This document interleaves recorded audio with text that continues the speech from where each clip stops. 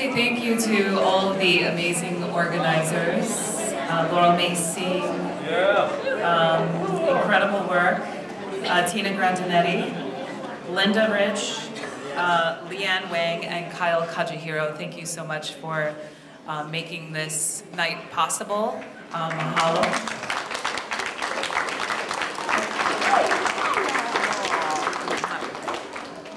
Thank you, Linda. Okay, so before we begin, and I'd also like to thank our co-sponsors, the Church of the Crossroads, Hawaii Peace and Justice, and the University of Hawaii at Mānoa Department of Ethnic Studies. So mahalo nui for our sponsors. Also mahalo to Mano Mei Singh, Sandy Yee, Tai Tangon, and Janetta Yuasa for your contributions. And thank you everyone for being here. So we'll begin with an oli. E iho ano luna e I mai o lalo e hui ana moku e kua na kapaia. E iho ano luna e I o lalo e hui ana moku e kua na kapaia. E iho ano luna e I o lalo e hui ana moku e kua na kapaia. E o Mahalo. So, in that chant, E Iho Ana, is a chant by Kapihe, who foresaw long ago, before the coming of Captain Cook, that a great force would come to Hawaii and transform the nation and transform the people, and that one day the people would rebel and overturn the status quo to return that which is pono. And it's in that spirit that we are here today to restore a sense of balance and to restore that which is pono, that which is righteous, that which is in alignment with all that is and all that will become. So thank you everyone for being here. It's such a pleasure to share this space with you. I am not going to lead a hula, but I will introduce a wonderful haumana, who is an incredible force, and I want to introduce Ihilani Lasconia. Mahalo nui. Welcome, Ihilani.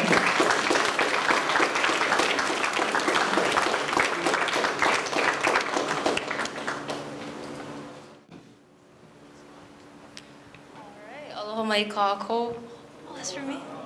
Oh, mahalo. A couple weeks ago, Dr. L asked if I wanted to share something that I wrote. And then I talked to my other professor in ethnic studies, Manisha Dasgupta. She said I could get extra credit for it, so I said yes. So I'm here. I guess, so one of the, first, my name is Ihilani Lasconia. I'm from Ko'olaupoko, Oahu, an ethnic studies major, and so I was really fortunate to get to take a class from Dr. L. Last year, it was on race, indigeneity, and environmental justice, and I think one of the biggest takeaways that I had from that class was learning about her scholarship and, I guess, carceral geographies, and then in my experience, not only as a first-generation student, but a Hawaiian student at this so-called Hawaiian place of learning, how can carceral geographies also be academic spaces, universities, colleges, and how even though they let Hawaiians in, how do they gatekeep the things that we learn, the things that we think, the things that we say and do. So the song that I'm going to share with you folks, it's a spoken word or rap. I wouldn't really consider myself a rapper, I just like to share my feelings. So I really, I guess I wrote this in mind with, I guess, the struggles going on in Mauna Kea and the TMT, my experience as a student. And when we're talking about abolition and abundance, I feel like you can't have those things without deoccupation and decolonization. And so that's just kind of what it talks about. So I'm going to press play on my laptop, and here it goes. All right. Yeah. Might take some time. I have a long password.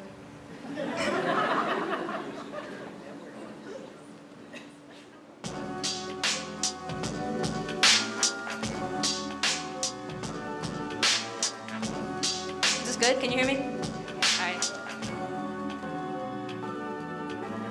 Straight out Westfield, no rest, no sleep. We stay up all night plotting ways to take down our enemies. Yeah, they got their tactics, don't give them a reaction. Sit back and laugh as we deploy the methods to the madness. Stay strong and organized, and then we mobilize. Don't need a telescope to see a bunch of racist guys impose those bullshit fines just for being Hawaiian. All in the unjust name of motherfucking pseudo-science. I kneel for the flag, but I stand for the Mauna. This is all too literal, there is no employed counter. Hit hard like 1-point pounder. I kui and ku'e. Ike la ame each and every day. That means every day, yeah. I was messing around.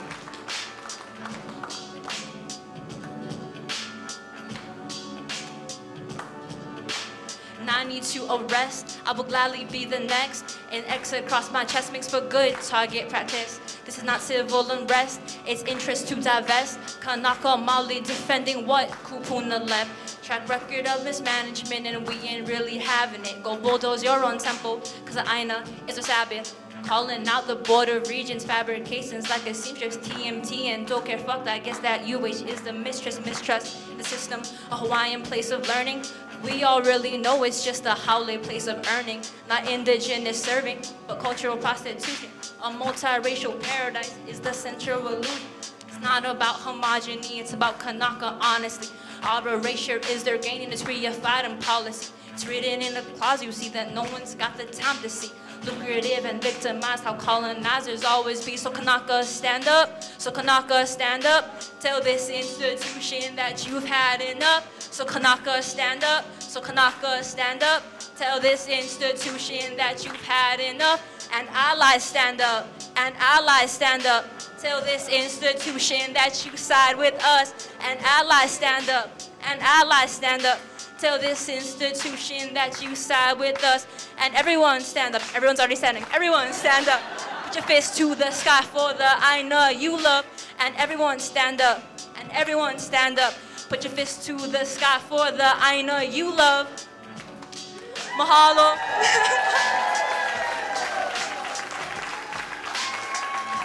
Shout out to Dr. L for inviting me. Dr. Monisha for giving me the extra credit.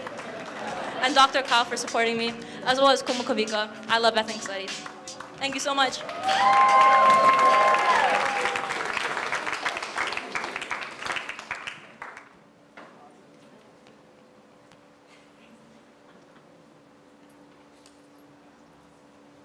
Aloha, I am Dr. L. You can all call me that. So one of the best things about my job, I'll say my actual name. It's Laurel May Singh. You have to call me Dr. L if you're in my class, but if you're not in my class, then you can call me Laurel. So Ihi, you can call me Laurel now because you're no longer in my class. So I'm an assistant professor of ethnic studies here at University of Hawaii, Mānoa, and I'm also on the board of Hawaii Peace and Justice with Kyle Kajihiro, Sandy Yee, Ann Wright, Wally Inglis. So we have an awesome group. And I wanted to talk very briefly about what is abolition, because that's something a lot of people have been asking, in the lead up to this event. So abolition, in the shortest definition, is it's imagining and working for a world that supports abundance, reconciliation, and healing, and it transforms the conditions that rely on punishment. So its genealogy can be traced to W.E.B. Du Bois. In 1935, he wrote a book called Black Reconstruction in America, and he proposed this idea of abolition democracy. So this was in the 1860s to 1870s, and there was this moment after the abolition of slavery with vast potential for social and economic change. And Du Bois and others viewed the abolition of slavery as only a first step to transform the conditions of capitalist exploitation that relies on racial divisions. So abolition is open-ended, and it's to imagine new formations.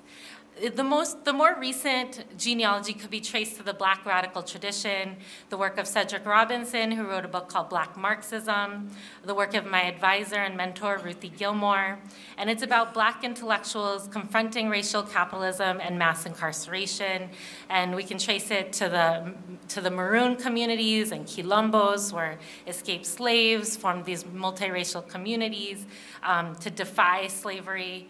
But we can also trace it to organizing here in Hawaii.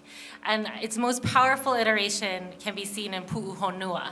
And one place that many of us have been is Pu'uhonua o Pu'uhuluhulu on the summit of Mauna Kea. And these are spaces of asylum and refuge from punishment where we see these vibrant formations that are drawing from the past to build new futures. We see at Hunana Niho University, at Waimanalo, where people are fighting irresponsible land use developments that they did not consult with the community, similar to the TMT. We see with the Kia'i of Kahuku fighting the wind farms that the community did not consent to. And Pu'uhonua and all these formations are drawing from aloha aina. So these are love of the land or love of the environment, and this is drawing from independence of the Hawaiian nation and interdependence. And all these formations are confronting colonialism and environmental racism to imagine and work for futures rooted in justice and abundance. So with that said, I have a couple of announcements to make. If you haven't made a donation yet, we highly encourage you to do so just to make sure we can cover food. This is an all-volunteer venture supported generously by Hawaii Peace and Justice and the Department of Ethnic Studies, and we could use any donations you're able to make, $5 suggested donations, and all the donations will go towards cleaning staff to cover food, and if we have any left over, it'll go to our partner organizations fighting for justice. And there's Venmo is an option. And other housekeeping is there's a bathroom outside that way, so just make your way outside and go that way. And if you have questions, we're gonna have some time for Q&A at the end, so write your questions on index cards. So we can pass more out for those who didn't get it, but there's also index cards out there. And that's how we'll be taking Q&A. So can I please invite the speakers to come up to the stage and we'll get into our roundtable.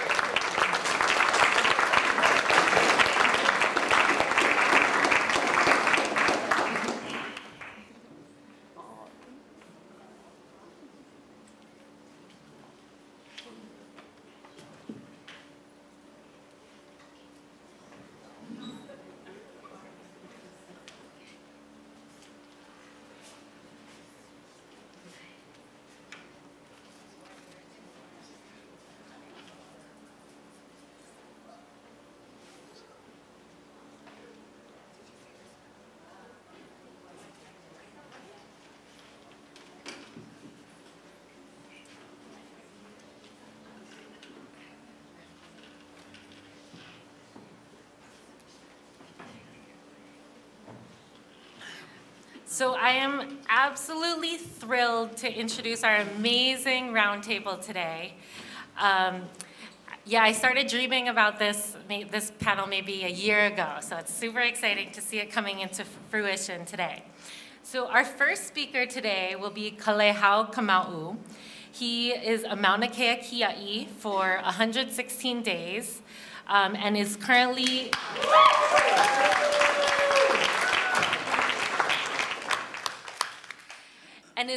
a leader with Ohana Ho opakele, and they're an organization that's fighting and working for pu'uhonua as alternatives to prisons. So he's amazing. Our next speaker is another amazing speaker. I guess everyone's amazing. Is Melanie Yazzie. She's an assistant professor in the Departments of Native American Studies and American Studies at the University of New Mexico, and a co-founder and on the culture desk of the Red Nation, a grassroots Native-run organization committed to the liberation of indigenous people from colonialism and capitalism.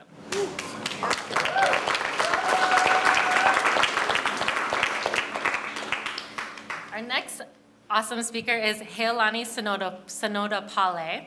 She is Kanaka Maoli and the chair of the Political Action Committee of Kaleihau, Hawaii.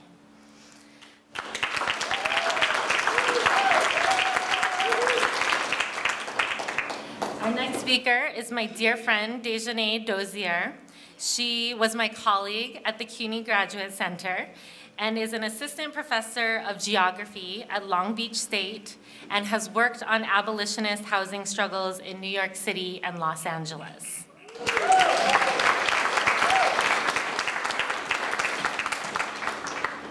Our next speaker, another dear friend, is Kalaniopua Young. She's a Manu Wahine and a queer trans-Pacific Islander Mahiai and Levi'a from Wai'anae. She's a former board member of the United Territories of Pacific Islands and Alliance, and is a founder of Tent City Queens at Pu'uhonua o Wai'anae, and teaches at UH West Oahu.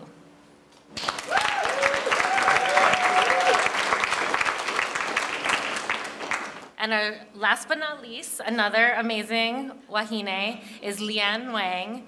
She is assistant professor. Oh, sorry. Oh, it's okay. Okay, so that's Kalaniopua, and this is Leanne Wang. Kalani wanted to sit on the end of the table, so we had to accommodate that. No, it's fine. So Leanne Wang is an assistant professor of Asian American Studies and Social Welfare at UCLA, and her work is on immigration law and criminal enforcement at the site of gender and sexual violence, and her collective work has been with abolitionist, feminist, and women of color anti-violence groups.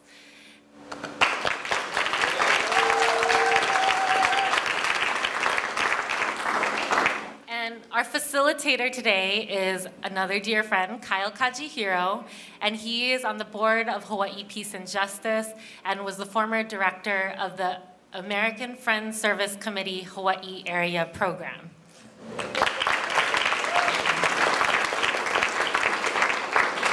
So we'll be having, everyone will speak for about 9 minutes. We'll have a timekeeper, and then we'll have a discussion amongst the panelists, and then we'll take questions from the audience on your index cards. Mahalo, and I'm looking forward to this.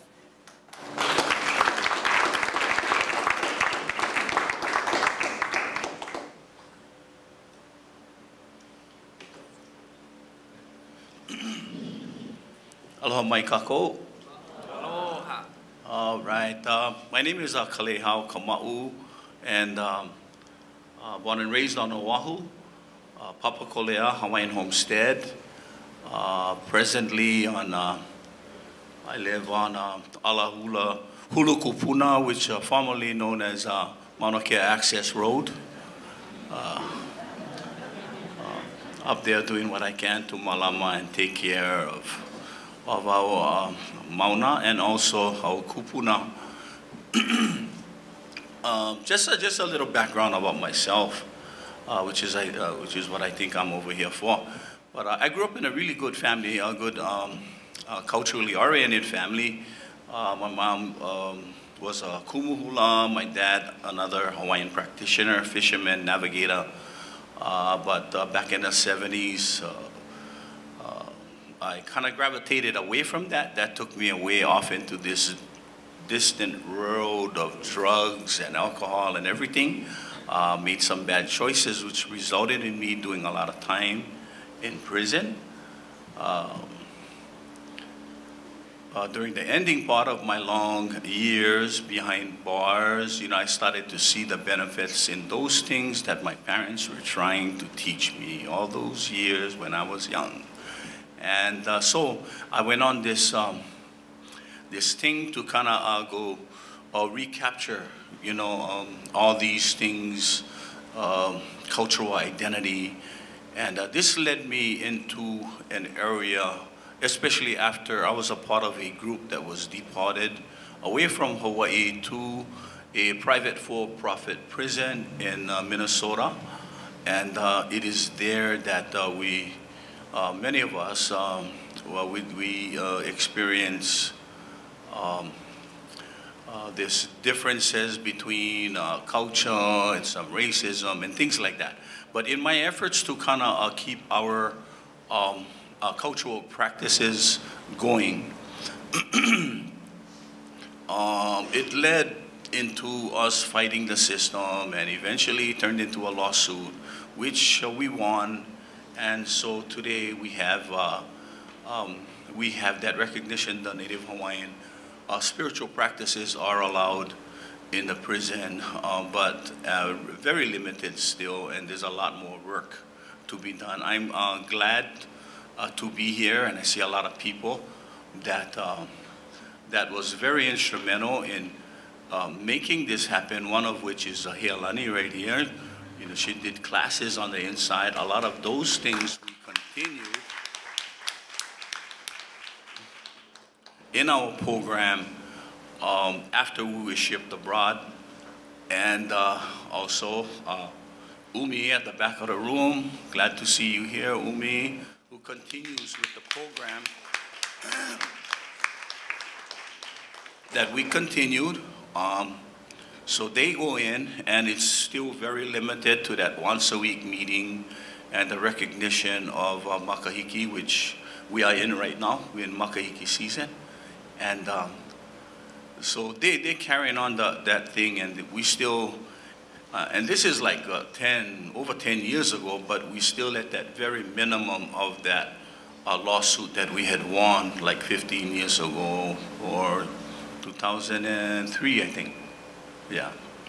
So a lot of work to be done, and there's a lot of deep racism in this system. I mean, it's just systematically geared around,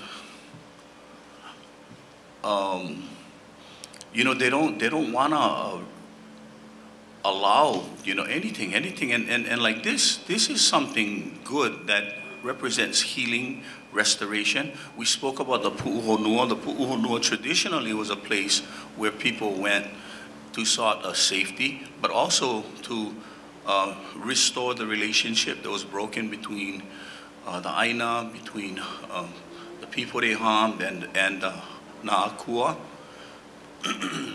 place of restoration. So they're not interested in hearing none of that. By the same token, you know, we have every other religion in there, from Mormon to, you know, Christianity, everything, and it's full-blown supported. But when it comes down to Kanaka spiritual practices, these things are shut down. In fact, when I was in Arizona, the public safety department head said, got on, they did let us practice for a little while, and they shut us down, and they told the warden that, scolded the warden and said that, you know, oh, don't let them do this. There's no such thing as a Hawaiian religion, and you're helping them set a precedent. And, you know, so the warden shut us down because they were, according to the warden, the paying customer. So, you know, on and on and on and on. From Arizona, shipped to Oklahoma because of the lawsuit, and started up again then. But the good news is we won. We are allowed to go in, but like I said, there's a lot more work to be done. The connection, you know, I'm at the Mauna now. You know, when the call came out, in fact, before Ige, mahalo to Ige for announcing that he'd start construction on Monday. You know, see you on the Mauna, so we went up, and it's a really, you know, spiritual experience. We do protocol 4 times a day, and all these things that we're doing is very spiritual, and it connects. And there is, you'll find nothing but aloha, and it's at a totally different level. You know, another thing before I stop is I'd like to mention that a couple of weeks ago, or maybe a month ago, something came out on Facebook that people on probation or parole were not allowed to go anywhere near, not Daniel K. Inouye, but what is the Saddle Road. Go nowhere near Saddle Road, nowhere near where everybody is camped out. But in my my opinion, or my observation, that is the best place they could be right now. Participating in the AHA, that is the most healing thing I've ever experienced. And so I understand that there's some efforts for address that, that other racist thing that they targeting Native or, yeah, Native practitioners or Hawaiians. And with that, you know, whatever questions in the end, mahalo.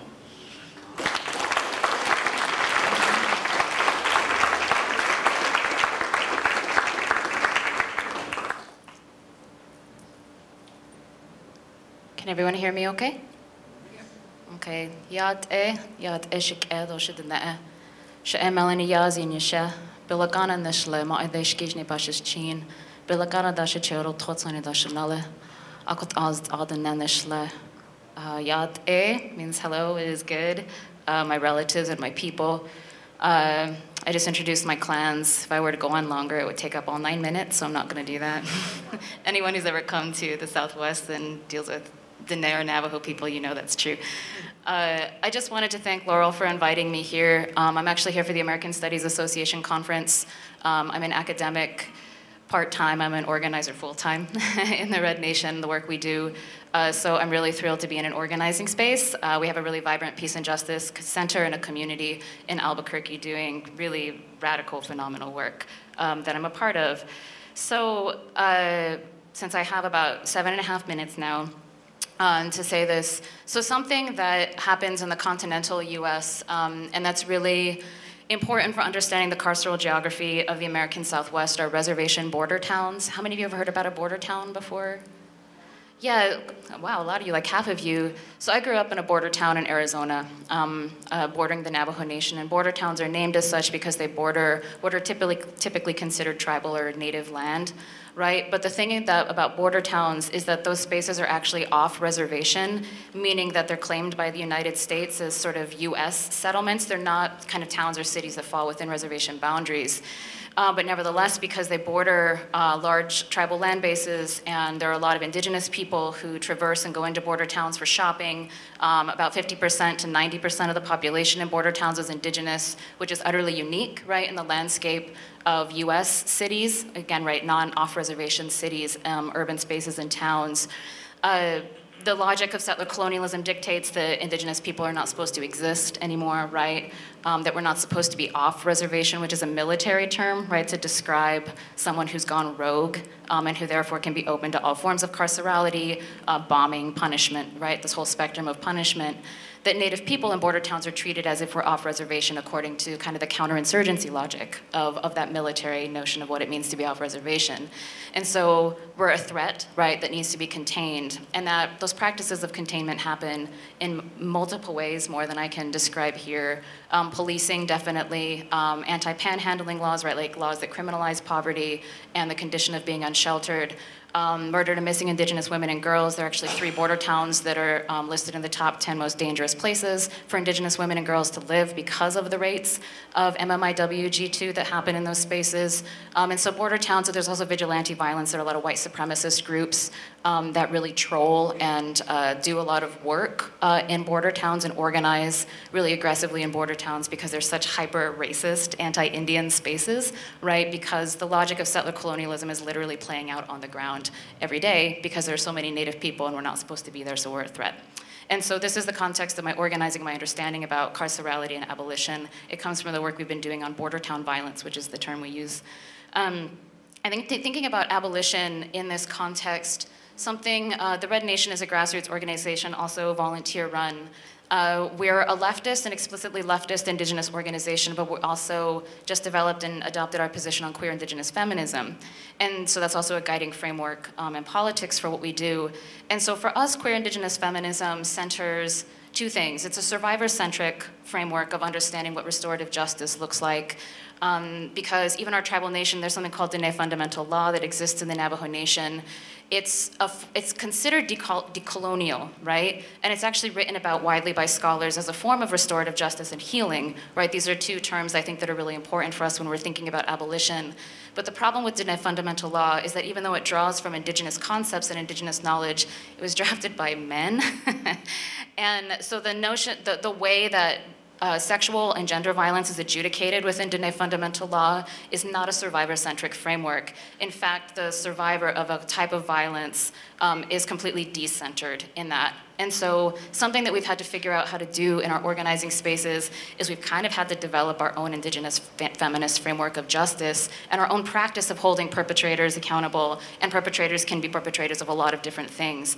And so this is just a practice, and I can talk more about this if you have any questions about it, about what that actually looks like in practice. It's really difficult, but it's based on the second principle of queer indigenous feminism, which is relationality or kinship, right? How does one act as a good relative towards another comrade or towards another relative?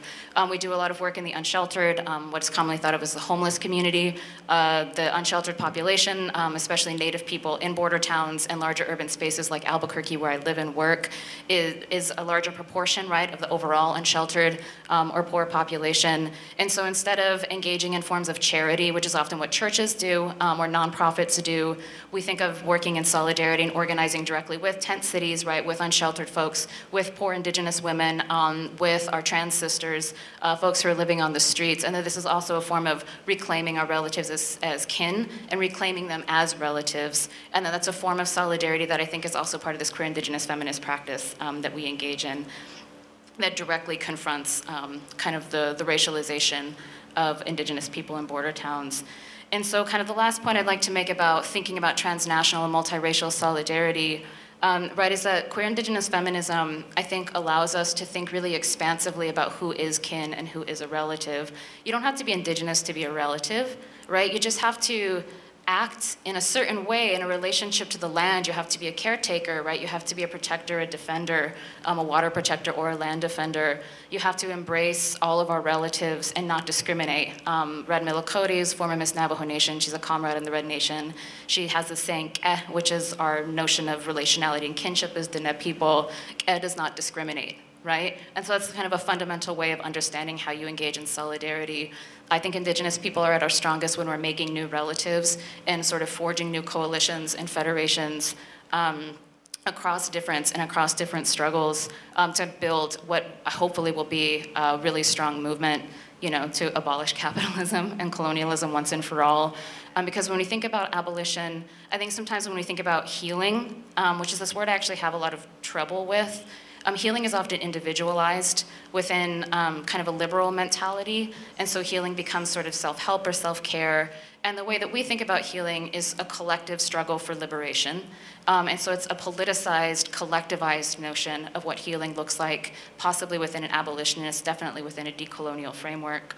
And so this is something that when we think about healing and we think about solidarity across kind of a transnational or a multiracial context, we're thinking about healing as pushing back against state violence, right? As engaging in something that pushes back, but then also we're building the future that we want to see, a future where we divest from the military, where we end US occupation everywhere, right? Where we're divesting from the apparatus of imperialism and the racialized forms of carcerality that most indigenous people experience when we have any sort of encounter with the state. Most of it's through actually regimes of carcerality. That's like our citizenship, basically, when it comes to the US state.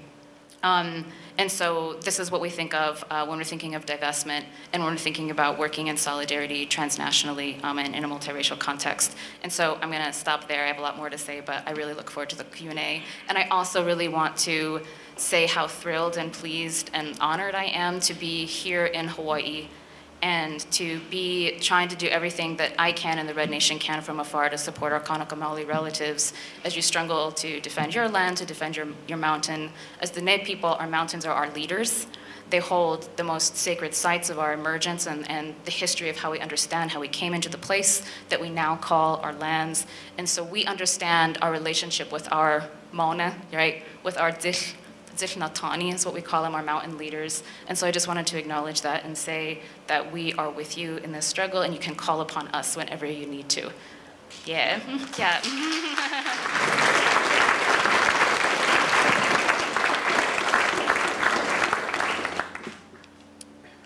Aloha mai. O Healani Sonoda-Pale ko uhonua no kulio o maeo. And as she said, I'm the chair of the Kalehui Hawaii Political Action Committee. You know, I was given a list of questions to answer, and I mean, I'm a community organizer. I felt like I was back in college. So I was like all nervous writing this essay, right? And I was like, oh my gosh.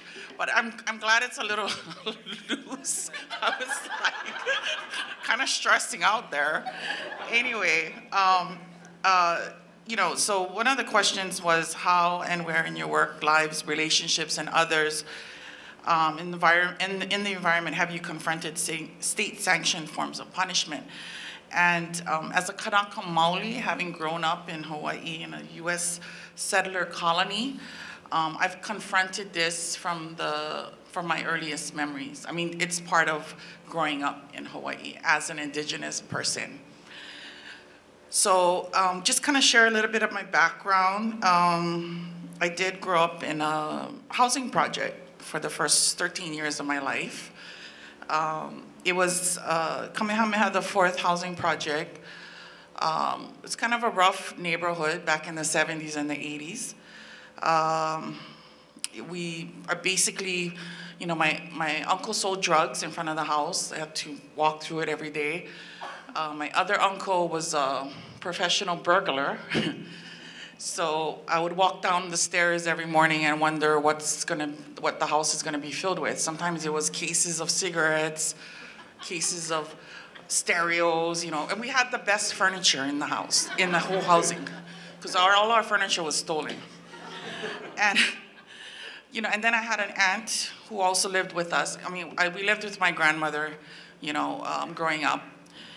So I had an aunt who was she used to be a sniffer, which we call a sniffer, you know, pink.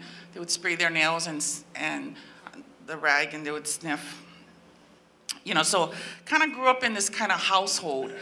And our house would get regularly raided, you know, so I kind of grew up as a Kanaka Maoli indigenous person here in Hawaii. And this is in the 70s and the 80s. So, you know, we didn't have Hawaiian immersion schools, we didn't have charter schools.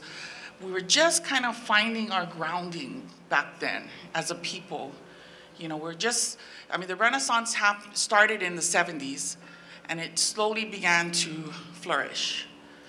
And so back then, you know, we're still kind of really living in that real colony, right? Where even our minds weren't free kind of thing. So I kind of grew up always distrusting law enforcement. That was my thing. They were the enemies, right? Because they were the ones that came and the people that we were always afraid of coming in our house. And so anyway, sorry, I'm a storyteller, so I just kind of want to tell this story. You know, my mother graduated from medical school, which is freaking amazing, right? My whole family lived in the housing, and here she becomes a doctor. So then we moved to the suburbs. And I'm like, oh, wow, life is going to be better, right? Across the street, we're living across the street from a sergeant. He was a sergeant in the police force. And he beat his wife every night, beat up his son in the garage who was 20-something years old. I was like, oh my gosh, we might as well just be back in the housing. You know, at least they were friendly, you know? They didn't want to associate with us at all, so.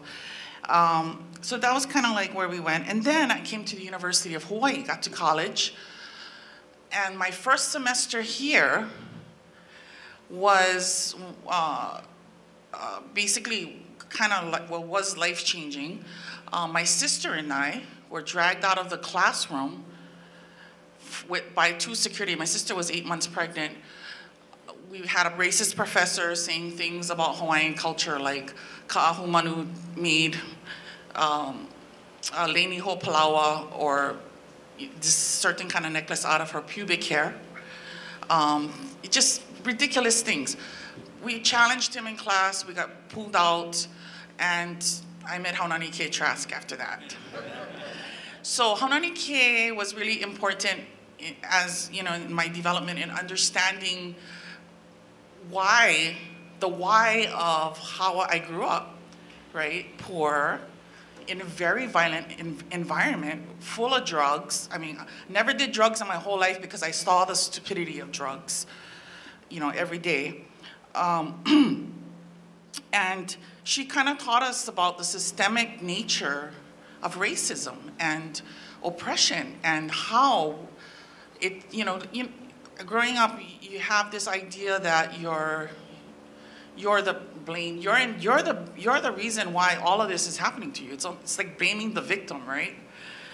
You're the reason why they stole your land, your nation, and your language, your culture, all of this. It's your fault as a Kanaka Maoli, as an indigenous person. And the violence that they surround you with really, like, I mean, I don't know how, you know, Kale probably grew up in a lot of that too. Papa Kale ain't the, you know, it's kind of a rough neighborhood too, right?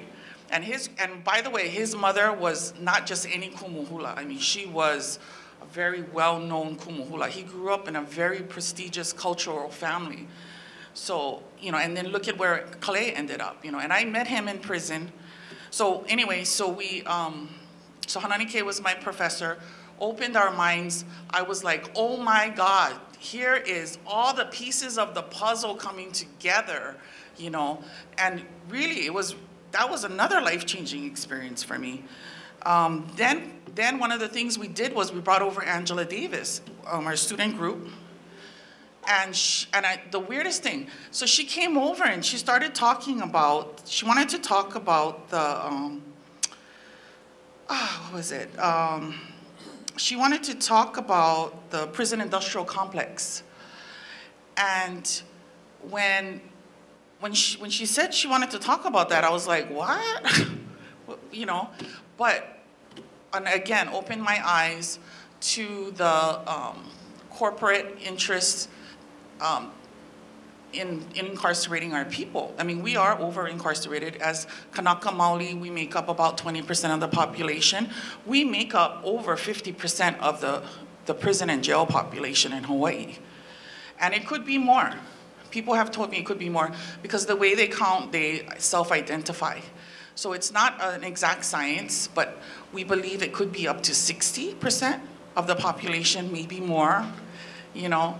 So that was one of the things. So and again, that just kind of awoke me to getting involved in the movement.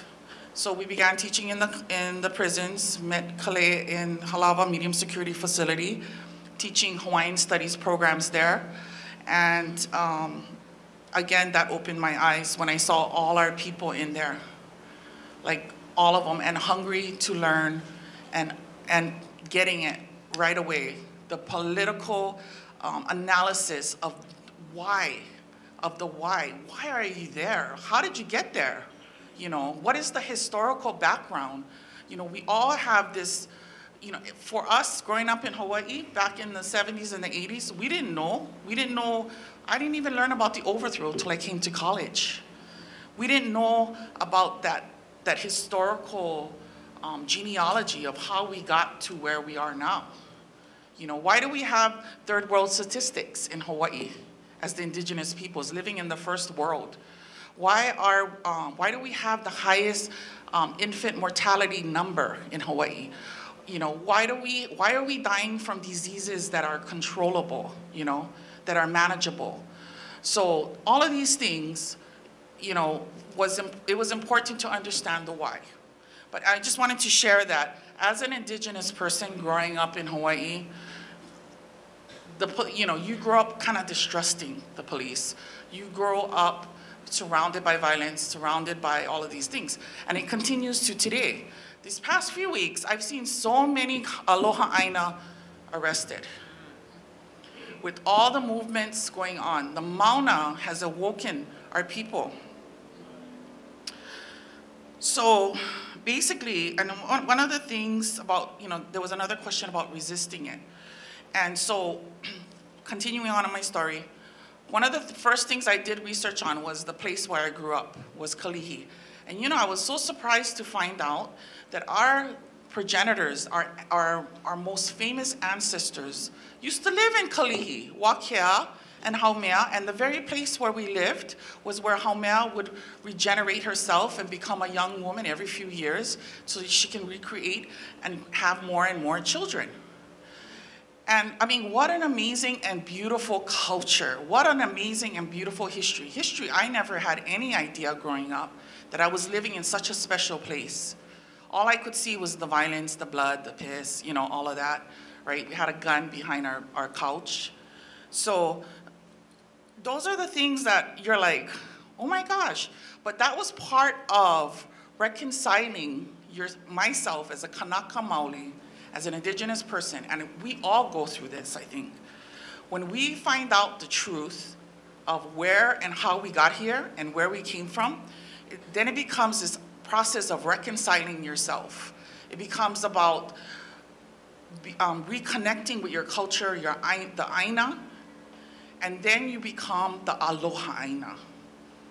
That's the key to resisting. For me, that's what I see here in Hawaii. Resisting law enforcement, resisting the state, resisting corporations who are behind everything, that's what we become. And Kalei is one now. He's full-time, yeah, 100%, aloha aina. So I just think that reconnecting to the land and reconciling and finding, and right now what's happening in Hawaii, the Mauna is a big part of it, and of waking us up as a people. The Aloha Aina movement is stronger than it's ever been. And it speaks to the power of the people and building our own systems of power. To resist that power, which to me, sometimes it's daunting, because if you think about what's happening on the Mauna, just a handful of people with no money, right?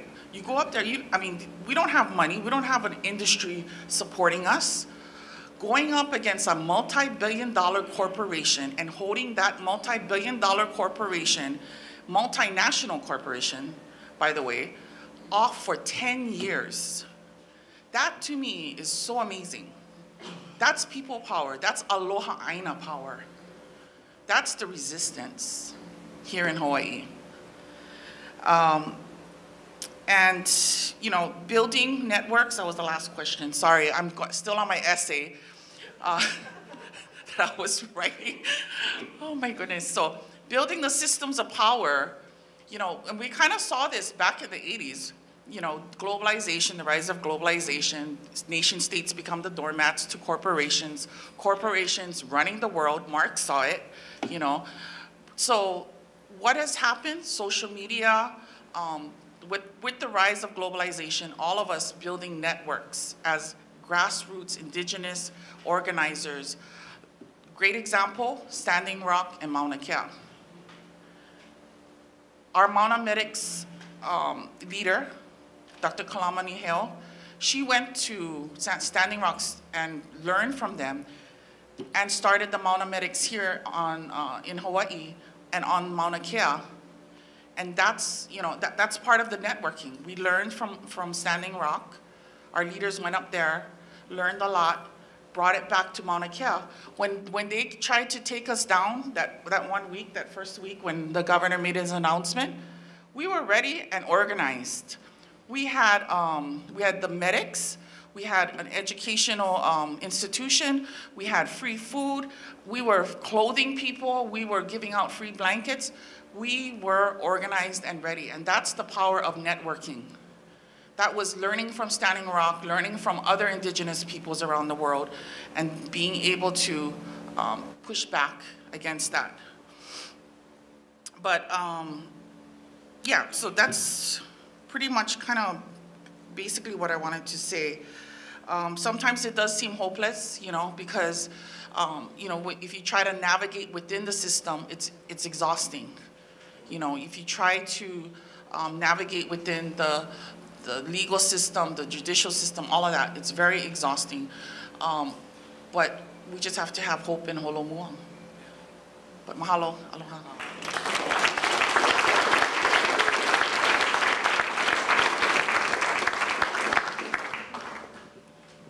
Hi, thank you for having me and inviting me, Laurel. I'm not sure where she went. Oh, okay. And I just want to, I won't name their names, but I just want to bring my ancestors into the room and for not only just support, but also for guidance in our conversation. I am from and originally from LA, but I am a descendant of chattel slaves, sharecroppers, and freedom riders. And that kind of legacy that I am in is what grounds my conversation and discussion of not only punishment, but abolition. And being Black in the United States has always meant that you are always thought of as a threat, as a criminal, as someone who is undeserving of any space. And that has pushed even my own rearing in how we see punishment, not only in our own domestic spaces, but the ways in which my family members, those who were incarcerated, such as my father, have experienced premature death, dying early, and different ways of punishment and a lack of investment in health and wholeness that I even see in my family and also in the African diaspora. So for me, that's what grounds me in this fight. Black liberation grounds me in this fight. And what also grounds me in this fight is connection and kinship around fighting against anti-Black violence and harm. And that becoming the mode of solidarity in which I operate in and thinking about abolition and fighting towards that. And so both in LA and New York City, I have mainly been working and fighting around police abolition. And my very first teacher around this is this organization called the Los Angeles Community Action Network, who fought largely to reduce policing that was happening in a neighborhood called Skid Row. That is a containment strategy and a serial dispossession strategy of the city of Los Angeles. And they reduced what was considered the most highly policed community in the United States around 06 and 09 to produce some abolitionist practices to reduce through legal fights, through mechanisms of community control and divestment. And learning from them in LA as part of research and as a young person, I'm still a young person, but taking that into some organizing I've done around police abolition in New York City was very fruitful. So I've been a part of various organizations, the Coalition to End Broken Windows Policing, and also the Stop the Raids Coalition. And these were different organizations that were fighting against a kind of new policing strategy, not a new, but rather an iterative policing strategy happening in cities across the United States that were just, as some people have mentioned, targeting poor people, policing poor people, snatching, catching, and caging poor people, taking them out of their homes, raiding them, and also policing people in their neighborhoods for very, very minute, small crimes, or thought to be crimes. And that made New York City unlivable. And so with the Stop the Raids Coalition, one of the things that was happening was that the NYPD was conducting gang raids in New York City housing. And most of those caught up in these gang raids were whole families, people registered in gang databases that were as young as 4 years old. and various raids happening throughout public housing in New York City to take them out of their homes. The only form of real state care for housing in New York City other than the shelter system. And so in that practice, we really worked to try to organize to stop the raids. But in the context of organizing in New York City with a lot of corruption and the strong code of nonprofits or the nonprofit industrial complex, we found little room to produce any legal and policy avenues that would hinder the real agenda of abolition. So we stuck to the small-scale work of building community, which took the form of popular education, which took the form of holding family and community days, which took the form of cobbling our money together to, for example, pay one's union dues while they were incarcerated so that they can have a job coming out of lockup, and sending letters between inside and out to build community, to try to figure out how we can solve this problem through kinship. Because, I mean, long story, right? But a lot of deceit and corruption to figure out how to move city council in a way that would allow for some change. Another example of some abolitionist work I've done in New York have been to stop the hiring of 1,000 cops. That happened back in 2015 after Eric Garner's death, right? And it was an amazing political moment in terms of the amount of protests that was happening around policing in New York. But still, this investment, especially bringing William Bratton, who is like the proponent of broken windows policing, to as New York City Police Commissioner. And so while we were not able to stop the hiring of 1,000 new cops, what we did was we put in place an understanding and an idea around divestment and what the monies could go to, and ultimately has shifted how we can organize around policing by, and this is in large part most conversations around divestment, which is this is a social good, our tax monies should go to social goods, and it's not the police. And I think even in that organizing landscape, still again in New York, the kind of corruption of major nonprofits in distracting, or not only just distracting, but also repressing the political agendas of different grassroots organizations. And so for me, in doing abolitionist work and organizing with people on the ground, it has been divesting from not engaging in different systems that I think would co-opt or corrupt our political agenda. So I actively, and with others, attempt to not be and participate with 501c3s, even though I think that they can be useful in some regards. But some regards, and this is like a larger discussion. But also I find that in that work, anti-Black violence, especially in the organizing realm, right? Because some of us in the room were at the emergent strategy discussion that was happening, or workshop at the American Studies Association. Great book about organizing, helpful book. And one of the things that was being said that in terms of abolitionist organizing is that sometimes the thing that we're striving for, abolition, is often not even in our own practices of organizing.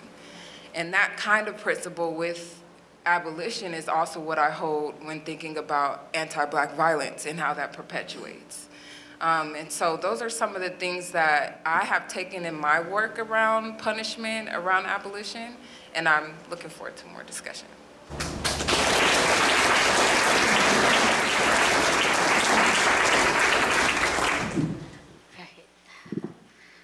Hello, good evening. Mahalo to Laurel for having me here, and to the panelists, and also really grateful for everyone in the room and being in this space.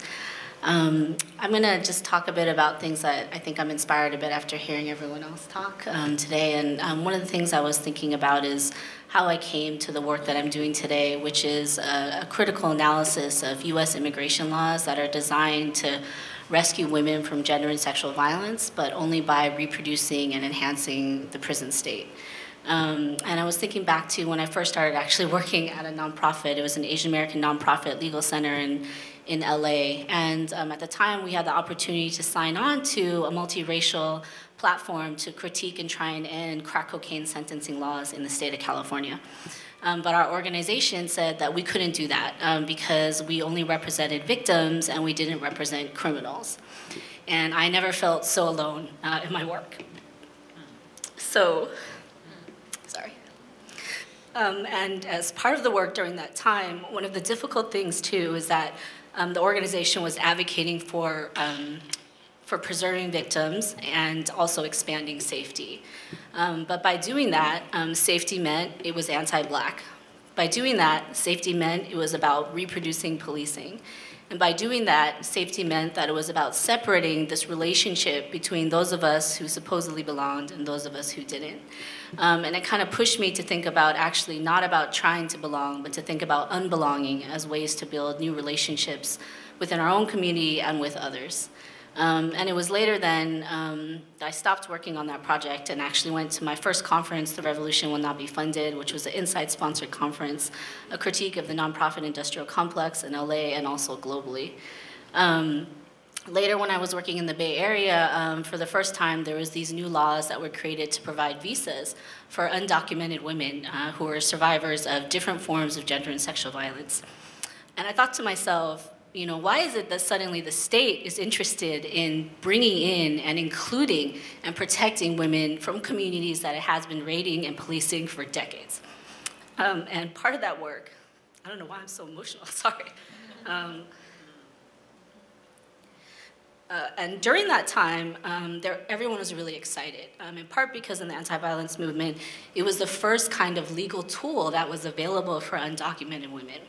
And so as I learned more about it, part of the sort of caveats of the tool is that first you have to say that you will be certified to agree to participate and cooperate with the police.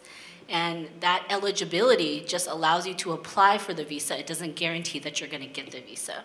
So what these visas were doing over time is that they were changing the landscape of immigrant rights activist work. It was pushing advocates who were working with clients to have to build relationships with local law enforcement and creating a divide between those organizations and other immigrant rights organizations that were saying no cooperation with ICE, no cooperation with local law enforcement. So literally, right, this is about splitting communities and splitting politics. But even further, what does that mean to tell someone that the only way you deserve to sort of not be sent out is if you're going to actually cooperate and speak the language of law enforcement, when it's that same agency that's pushing you and your own community out at the same time? So much of this critique around the U and the T visas, one is sort of around domestic violence and the other one is around sex trafficking, is that they actually are not necessarily there, or I should say they are there to rescue victims or to rescue women, but to do so by turning them into enforcers of the state. And that's something that I think, you know, folks up here are talking about resisting, and I think that that's something we have to resist and to think of new ways to bring people together that isn't about bringing them closer to the state, or that isn't about allowing the state to use us to police other communities. And this, I think, also for me has been about finding different ways to think about how to talk about immigration within the broader genealogy of women of color, Black feminists, and indigenous feminist theory, about having different relationships with each other and to the land that isn't about punishment and that isn't about rights. So not rights, but instead thinking about relationality and thinking about relations, which Melanie had mentioned as well. And additionally, In the work that I was doing, both at the organization in the Bay and in my own research, one of the challenging things for my own writing was that I found that the law, actually desires our stories, right? We're so used to kind of saying the law doesn't want to talk about us, but actually what I was seeing was that the law really wanted the stories of immigrant survivors, and it wanted those survivor stories to be in a particular way. Not only just about victimization, but about being able to speak and to be credible, to be able to snitch, right? These kinds of visas, even though we don't call them snitch visas because there are snitch visas, they operate in the same kind of logic, right? And so what kind of language was this law trying to write to turn women into enforcers? And so I thought to myself, if to survive means you have to survive over somebody else's death, then how can we talk about this where we don't only just prioritize survivor? What if we were to actually talk about how people are failing survivor and what kind of futures that provides when we fail the survival that the law demands of us? A few weeks ago, I had the opportunity to be at a conference in LA on blackness across Europe, and was really grateful to be able to hear Vanessa Thompson speak. And one of the things that she said in her work was, what if we actually, instead of thinking about policing as something that brings us safety, what if we thought about militarism as policing? How would that actually change the way we think about our relationships, not only to the land, but to borders? And so one of the problems, I think, within an immigrant rights framework, as well as US immigration law, is that we only talk about it at violence when people cross borders, but we don't talk about how borders cross people, how they erase nations that are already on the land, and how they actually end up, in many ways, trying to mark indigenous peoples as alien to their own land. And I'm drawing really heavily from Letty Volp's work here. Lastly, I was thinking about the most recent 2016 ban on sex trafficking in Hawaii, and one of the frameworks around this particular new piece of legislation was to say that Hawaii was a, quote, last state, that it was not as modern as other states, and it now could possibly be modern by trying to fight, quote, modern-day slavery.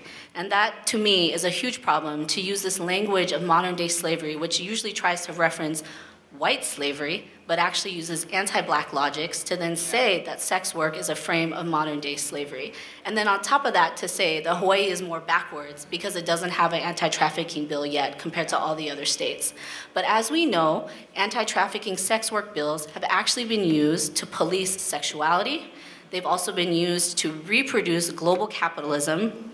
And further, they've been used to increase the corporate role in detention and policing of migrants. So that's not, I give no fucks about that. So, and instead, if we would have thought about what folks mentioned up here, about how we can actually develop a politics of care, and I think that Black feminist work has really informed for all of us what it means to actually think about care and not carcerality. To actually think about building different kinds of relationships, ways of being with each other rather than a policing of ourselves. And that's sort of my hope when I think about what it means to resist, is to also resist all these terms, when the state wants you, right?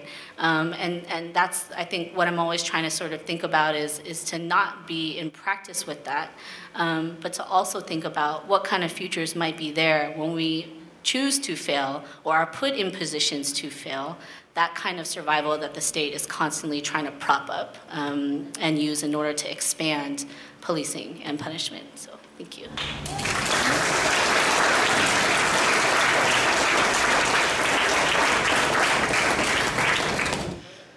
I just listen. I don't even talk, but aloha mai kako, Kalaniopua ko uinoa, no Wai'anai mai au.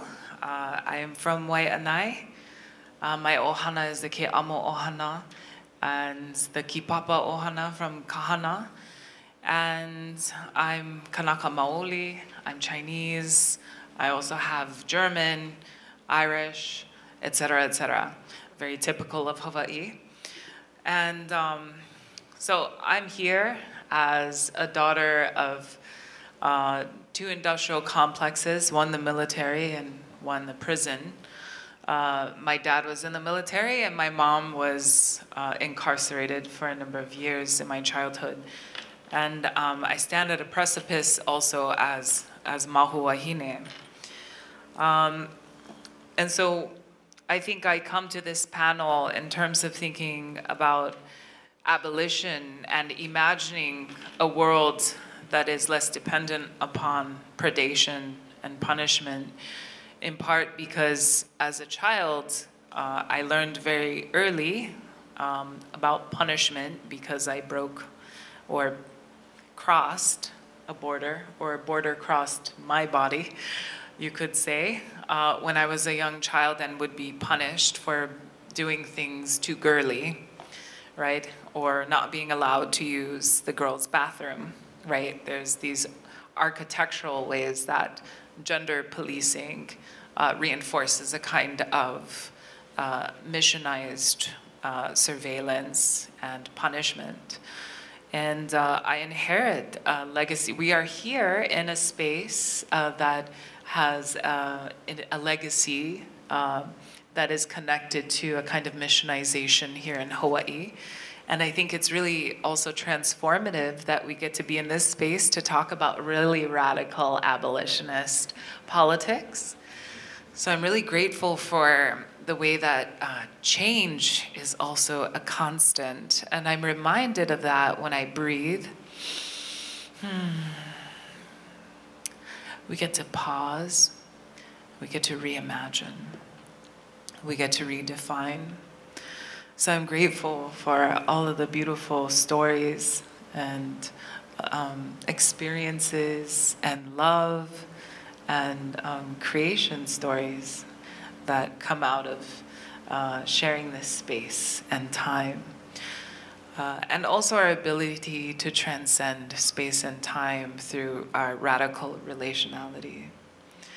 I also come to this stage by way of being, I have really big problems with the word survivor, but I don't know what other word, I mean, that's kind of like the buzzword in the nonprofit industrial complex, but I feel like in a lot of ways, you know, I've experienced a kind of policing around sex work, you know. For a while, my friend and I were forced into, I mean, you could say forced in a way, into sex work as young trans women in Seattle, young trans women of color, just trying to survive in a world that was built on our erasure, literally. It's very interesting, actually, about when we talk about this idea of, I like the unbelonging as a form of belonging. And I feel that that really speaks to the origins of my life in many ways. So my friend, when I was 16, she was kicked out of her home because she liked to wear women's clothing, and her grandfather, who was a Filipino-American who served in the military, said, you know, you are my grandson, you need to dress like a boy. And so she was kicked out of her home. And at the time, I was actually working at a nursing home, and I had a full ride scholarship to become a nurse. And but I just didn't really feel comfortable in institutionalized spaces, and I don't think I ever will. But she told me the story that she had been kicked out of her home and that she was pooching, you know, sex working to survive. And so I invited her into my home, and my parents said, oh, she cannot stay here. So I ended up leaving my job right after receiving Employee of the Quarter. And I didn't give a fuck because the institutions just never give a fuck about me. So like, it's easy for me to just go in there, slay, and just leave. So what does that mean? Well, there's a politics of belonging through unbelonging and a kind of queer indigeneity that I think helped my sister and I at the time weave together survivorship on the streets of Seattle in her Toyota Tercel, her 1996 red Toyota Tercel. Today she's like a millionaire, but back then we had a different existence, you know. But it was that love, that deep love through struggle, you know, and it reminds me of a koa, you know, the koa tree and the seed of a koa. And I'm thinking of Brian Kuwata's amazing work, how he talks about, so the koa is this amazing tree in Hawaii that can withstand a lot of wind. And sometimes the seed can sit dormant for 25 years. And the only way that the seed blossoms is through being cracked and slammed and beaten before it starts to become undone. And then in that undoing, it grows into the most powerful tree that we have here in Hawaii. And it is that tree that we would often use to build our va'a, our canoes that would allow us to navigate across long distances. So actually, I wanted to bring the story back to our more than human relatives who are with us in this space. You know, we're wearing this lei, and I'm reminded that that there's escapement, you know, the connection to ancestors, the connections to the types of abolition work that we do. And I don't mean this in a sort of new agey kind of way. I mean it in the most radical abolitionist way possible. I feel that the reconnection to aina is land, and aina is everything that nourishes our being, including joy. And I've spent a long time being angry, and I'm still angry, but I think it happens through radical joy that I find anger. And anger can be very nourishing and can help to crack the seed so that something new and transformative emerges. So I just want to end with that. Mahalo.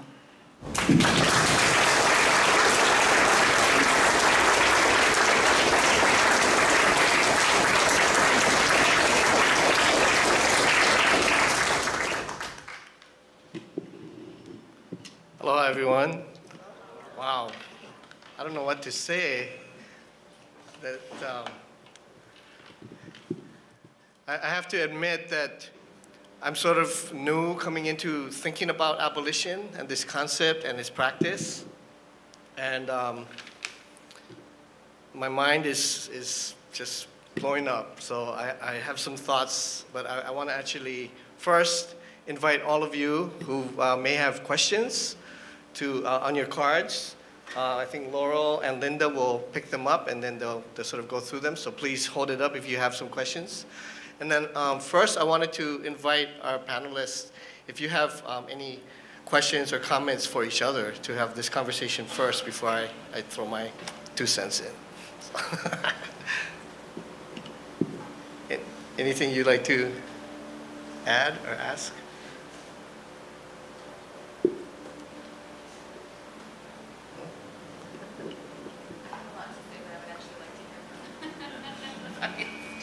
Okay. Well, maybe I'll just, if I could, while we're collecting all the cards, and I'll just add a few themes that I heard I thought was really amazing. And one was just a kind of how many stories deal with the violence of the carceral state, of colonialism, of racism, and it's violence that manifests in many different ways. But I think about the lyric from Skippy Iowane. It talks about we are the evidence, not the crime. Right? So these are all the evidence of the violence of colonialism, of settler colonialism, of that dispossession. I heard of many examples of creating a people's alternative to the state. But that is also really difficult because we're often seduced into a collaboration with that power where we're on this border of victims becoming enforcers, working against our own communities in some cases. But that border sometimes that was a theme that I also heard, the borders that cut us in half sometimes, cut us off from each other, keep us out of certain spaces. And yet, one of the themes was a kind of the escape, the feral nature of this kind of abolition politics that is always breaking free and finding open spaces to live free. Another thing I heard was relationality and relationships and kinships. That was a sort of a refrain throughout. And that's where our power, one of our superpowers, I think, is those relationships. And it's not just the relationships that go inward and make our communities hold really tight, although that's important, but it's really important to reach out beyond to those kin from other places. I heard also that there was a need, I heard about alternative kinds of governance that come from traditional knowledge and practice and that come from emergent practices in our communities. So it's not a lawless space, which is how the Mauna has been depicted, but it's a space that's full of law, but it's about law that's accountable, responsible, respectful of all relations. And that sometimes an abolition politics requires challenging traditions in our own cultures. So whether it's challenging Diné foundational law or asserting kapu aloha, which some people say that's not traditional, and yet it so much is, right? So that was something that was really cool. And then just to end with your beautiful story of the koa seed, that all this struggle and all the suffering and all the burdens that we carry through this work are the scars that are necessary for that koa seedling to open up and to become the tree that it needs to be. So with that, we have some questions that we'd like to share. Okay. Or ask our panel, right? Oh, this is an essay in of itself. All right. The colonial capitalist system seems designed to divide and conquer through coercion, corruption, and co-opting culture, and promising an ounce of what feels like control to certain individuals in the indigenous community to break unity and solidarity without yielding any actual power. How do we fight against this kind of subtle, pernicious cultural violence and stay united in solidarity to seek true liberation?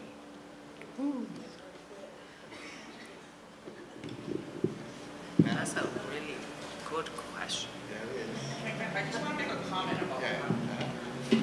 So, I do have a job, but then I'm in the movement. It seems like 100% of my time, and I see that a lot. What's happening now? I mean, our movement has grown, and we have Mauna Kea, and we have Kahuku, we have Kaleihau, we have Waimanalo, we have all these pockets of people rising in political consciousness, and some of them not really fully understanding, but when it comes to that, the division, that's a big one, because that's how they get us.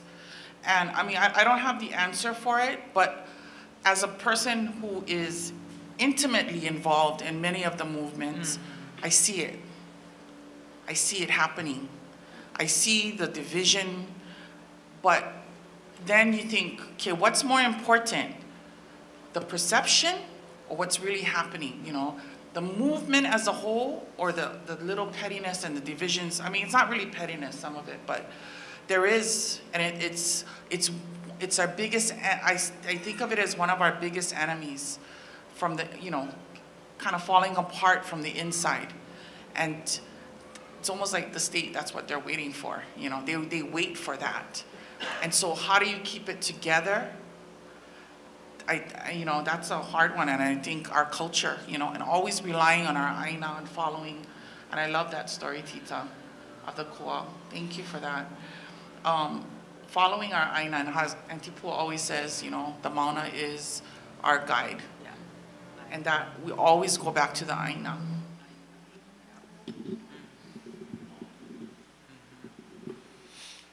Anyone else want to respond? I can respond. Yes. Sure. So, oh, that was really loud, sorry. Anyone who's familiar with the contemporary history of the Navajo Nation knows that homophobia and just really basic forms of gender discrimination are actually enshrined in tribal law. It's not just in a fundamental law. There's like same-sex marriage ban that's in effect since 2005 in the Navajo Nation. So really kind of typical kinds of discrimination.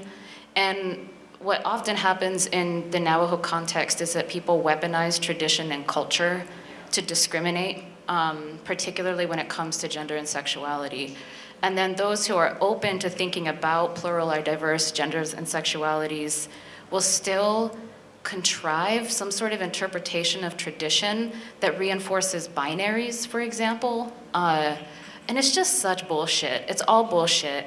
And I think what's really important for me as somebody who's an indigenous feminist, who's also intimately involved in a lot of the movements, land-based movements, movements against police violence, right? They're all connected. And I mean, police violence is an environmental issue for indigenous people. That what I do is I push back a lot against that. And I think we really need queer feminists, right, who have an abolitionist perspective. And I'm so happy to hear so many of my other comrades up here talk about kinship and relationality, because honestly, like, to be a Diné person means like you actually have to be a good relative and you treat people a certain way. And that is always completely left out of these conversations from these traditionalists who are always trying to discriminate against our relatives who have plural genders and sexualities.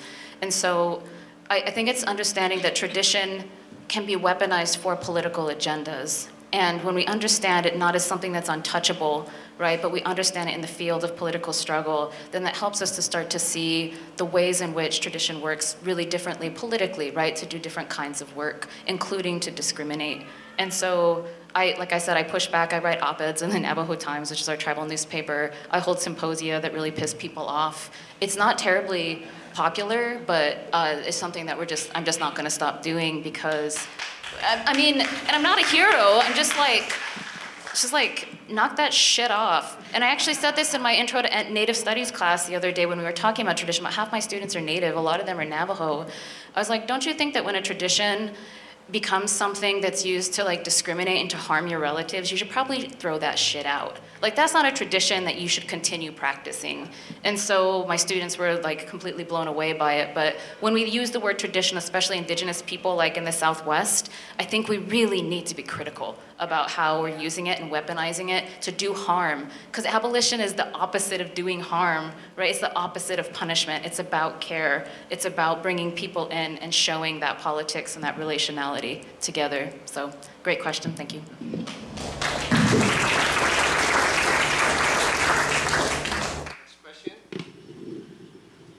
How can we, the community, help to organize around abolition?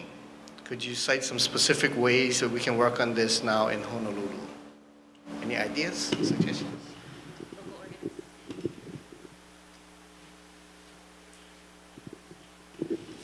Let's have an abolition reading group at Laurel's house.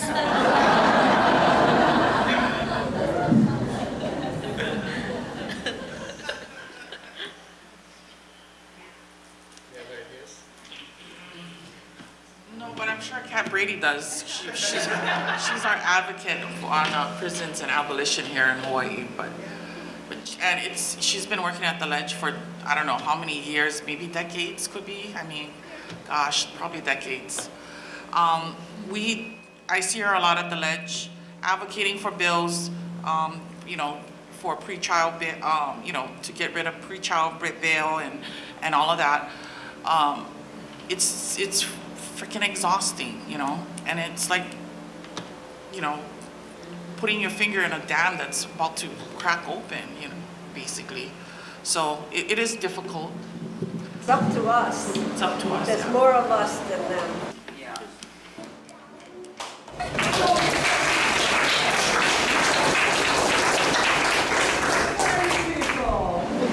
We have aloha, kapu aloha.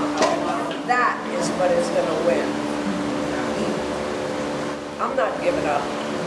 I gave up on them, but not on the community.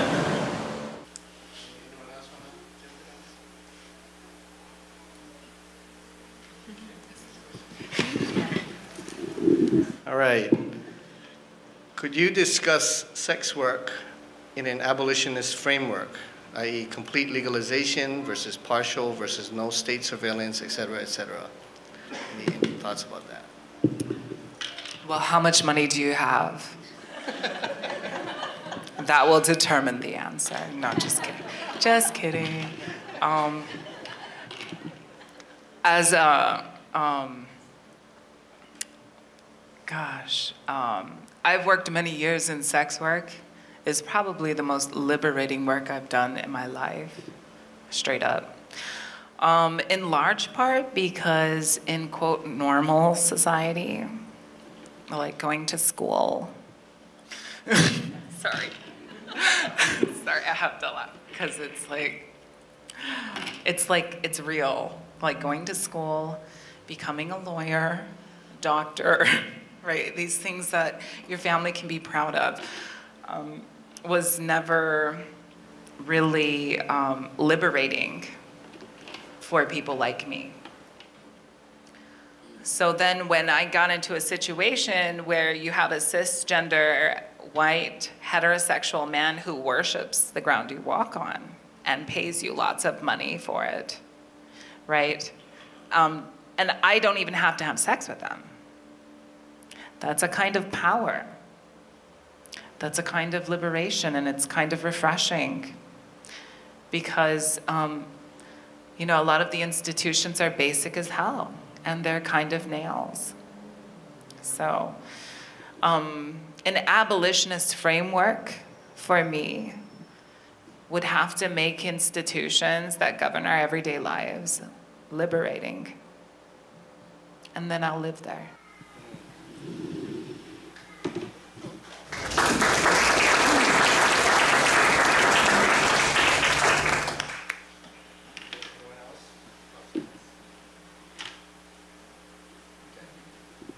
Oh, sorry, I keep pushing the mic. Okay.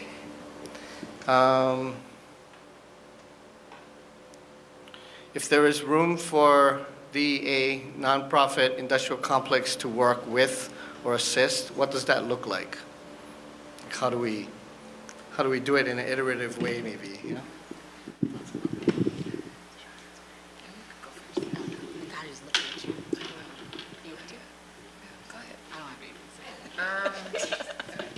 I've never worked for a 501c3, and I don't plan to.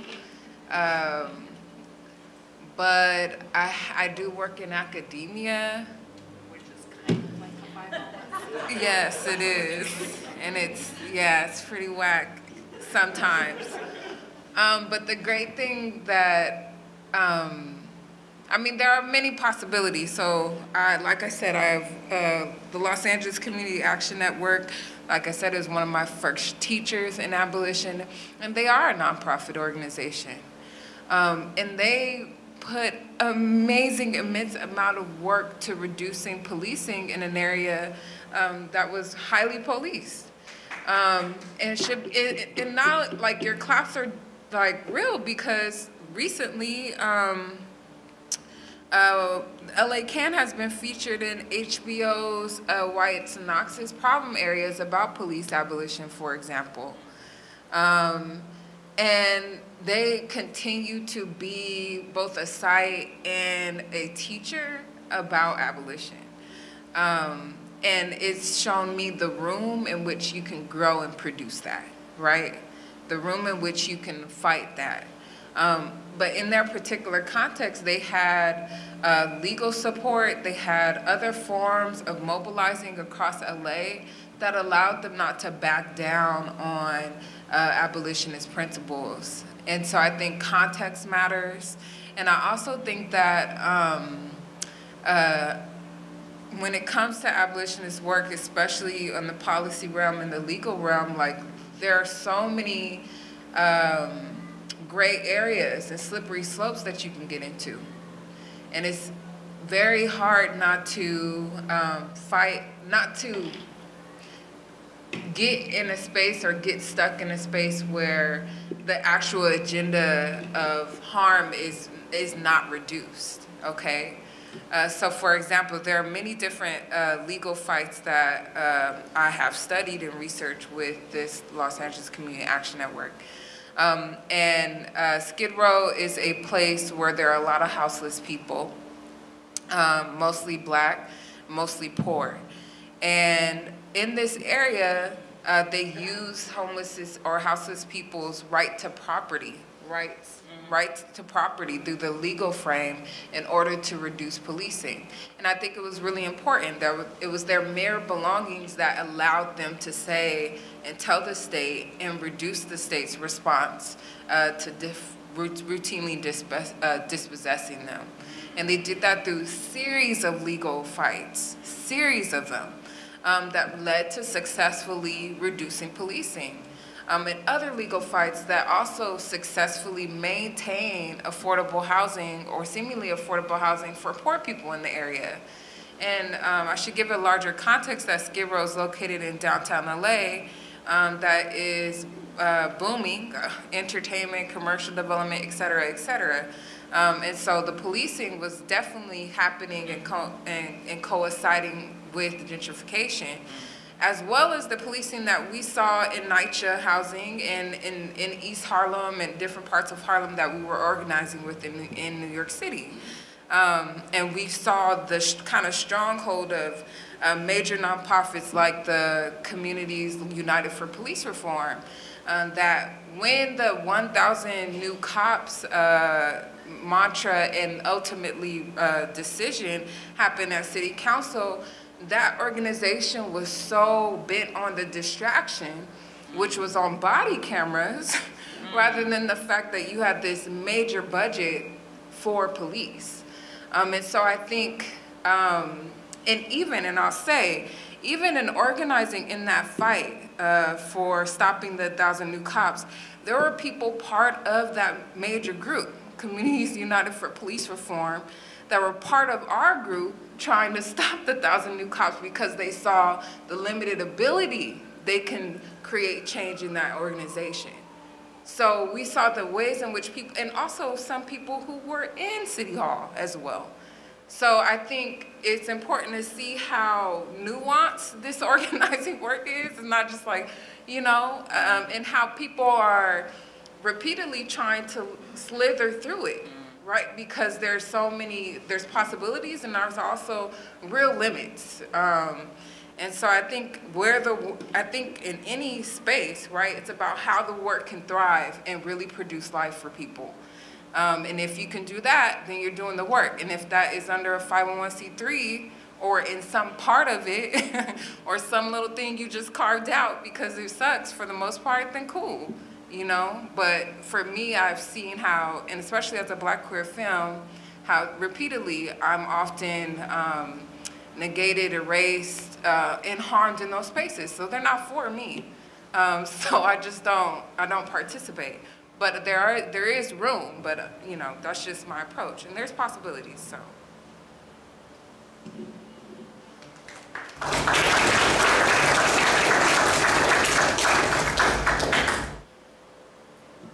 Sorry. Okay.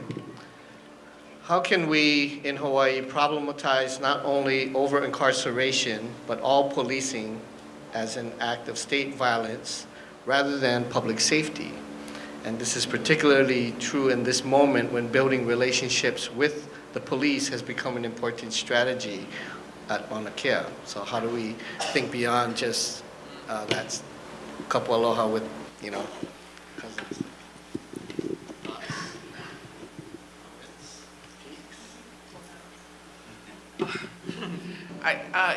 You know, before, in July, we were really flabbergasted by the number of police officers. They even called the National Guard. They called they used the dole care officers. They used the sheriff's office, which is the governor's own, police force.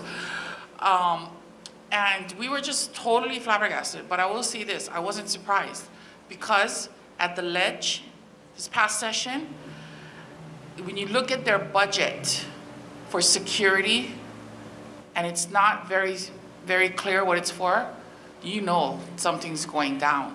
So that was one of the things that we did advocate at the ledge. We really went after that money. They tried to secretly allocate $2.5 million for security. No, it wasn't for the Mauna specifically, but it was, But we were, able to bring that to light. And it is, sometimes you just gotta follow the money, because recently, a couple weeks ago, when I was in Waimanalo and witnessed the first arrest there. I've been arrested too, but I choose not to because I have so much other work to do.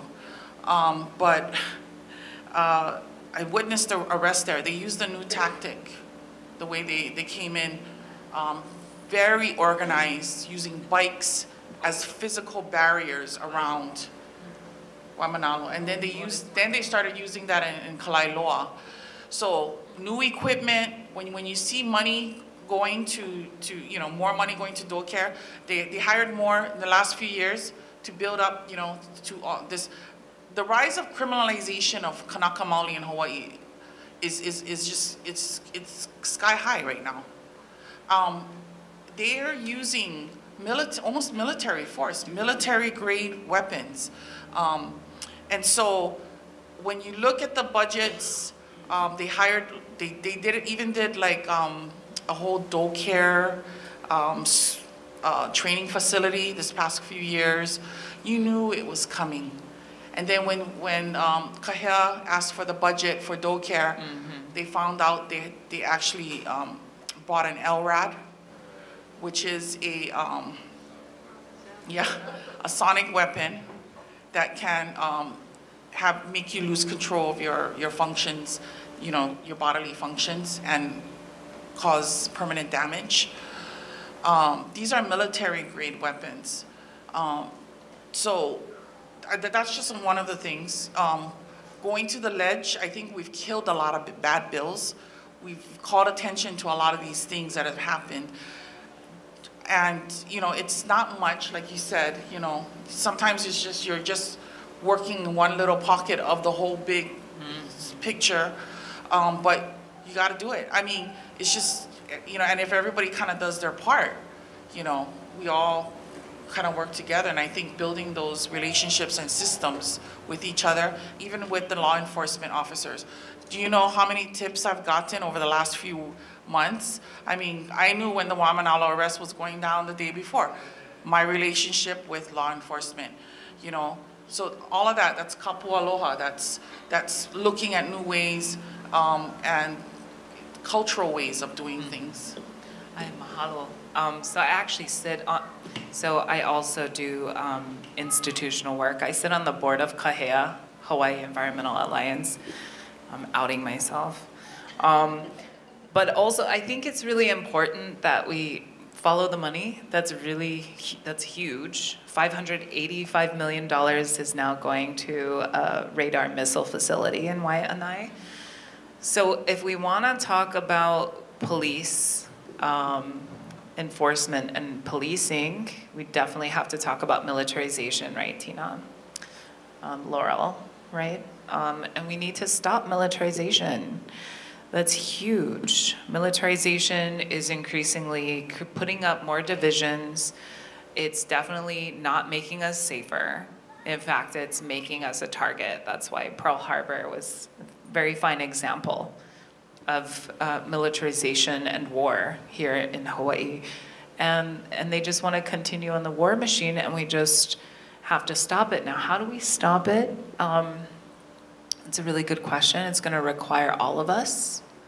And I think right now we're facing an even bigger crisis for some reason, crisis motivates people to do things that they wouldn't normally do. So maybe military leaders will do things that they wouldn't normally do if they realize that there's a greater threat out there, like climate change.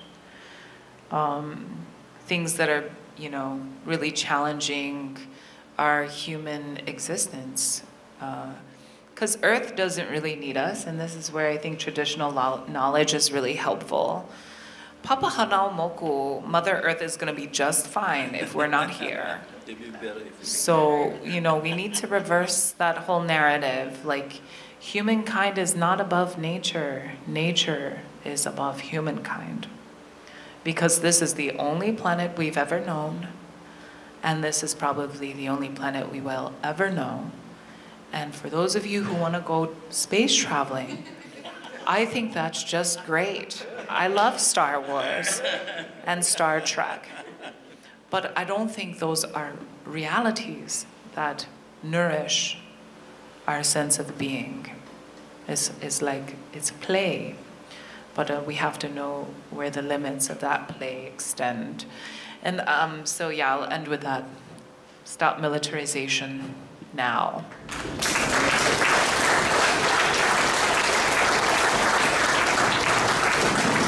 Okay, I'm going to pitch this one to Kaleihau.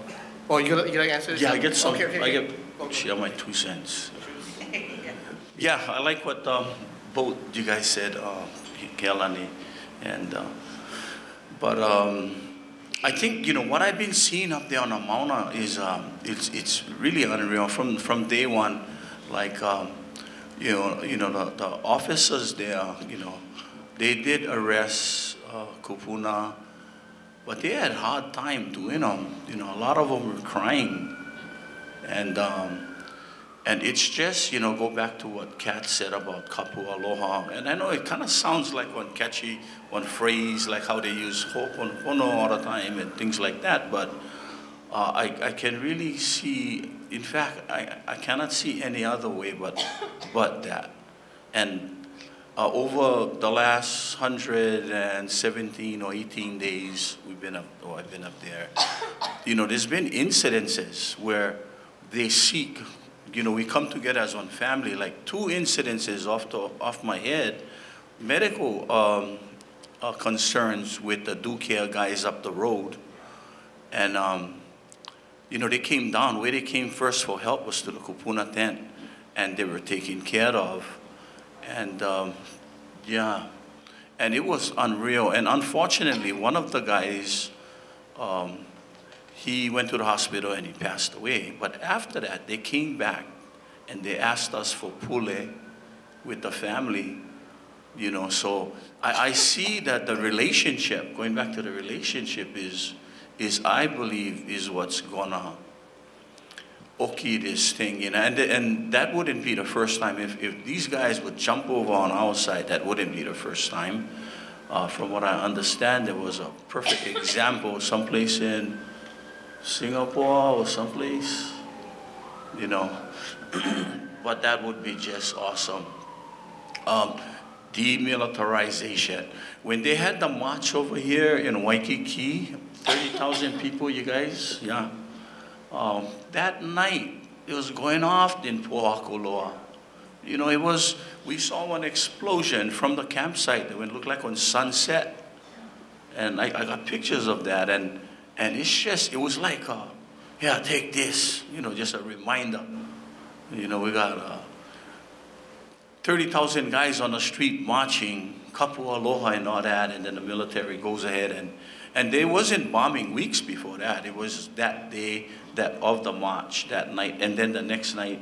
And you could smell them because we had the Kona winds that evening. So everything was coming straight to the camp. But yeah, that was crazy. But you're right, demilitarization and kapu aloha.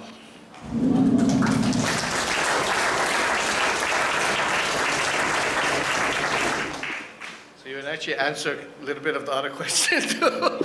But one question I'm going to pitch to you first is follow-up is, could you discuss uhonua as an abolitionist project and maybe mention a little bit about what Ohana Ho opakele is doing, what you folks, yeah.